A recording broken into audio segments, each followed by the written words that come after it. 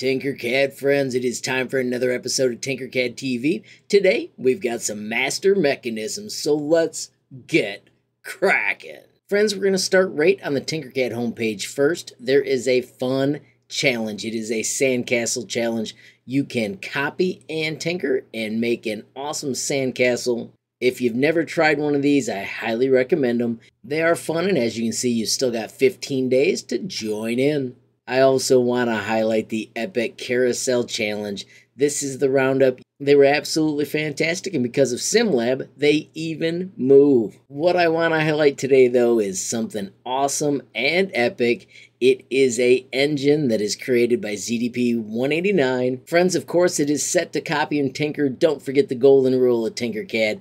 Give a reaction before you copy and tinker. Friends, when you hit copy and tinker, you get to see the exact project. Sometimes you'll find notes. This one does not have notes, but let's take it right to mlab and check it out.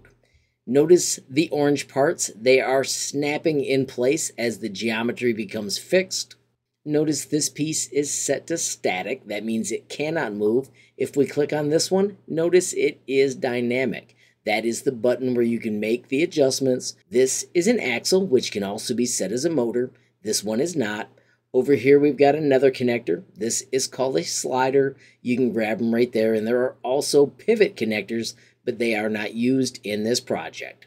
Whenever you check one of these out, once that geometry settles, you can hit play and check out the mechanism. ZDP has taken the time, done the math, aligned everything so that we have got a boxer engine in mlab. If you hit pause, you can change the angle. You can grab the slider, back it up. You can learn so much about a mechanism using a tool like this. It is a ton of fun and a great way to learn some mechanical engineering. Now, don't forget, if we back out, we can go to the main one. You can also click on these items and ungroup them to see how they're all made. Right here, I'm going to shift-click these two, and I'm going to hide them. That lets us zoom in and get a better look at all these parts.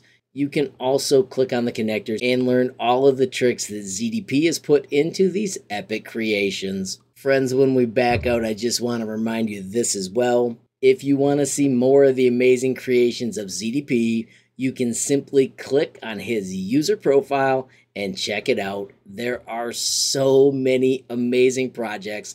I would love to hear in the comments which one you think is the most incredible. Of course, friends, I always like to highlight the Tinkercad gallery. Check out these fantastic designs that were made lately. Don't forget, whenever you do, make sure you give them a reaction. And then also, I love to shut off the staff picks, turn on the smaller grid, and check out the fun creations.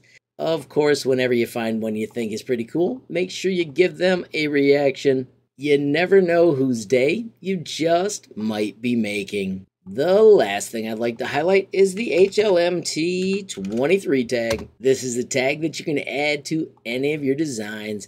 Of course, I check this almost every day, and of course, I will give you a reaction. That is so awesome. I will see if I can still add it to the project. This will give us number 104. I totally appreciate all the submissions, everybody, and I hope you have a glorious day and keep tinkering. Friends, as I wrap up, I do want to remind you about my website, HLModTech.com. I have got a page dedicated to Tinkercad with tons of amazing categories.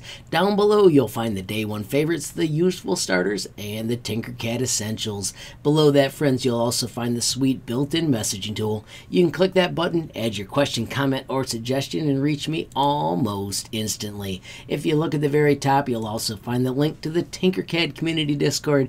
As you can see, there are a boatload of members, and it's a fantastic place to talk everything Tinkercad. Finally, friends, of course, if you enjoyed the video, please give it a like.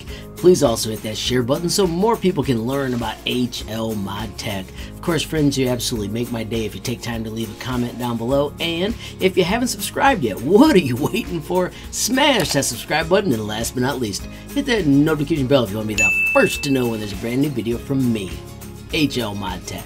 Thanks for watching. Have a great day.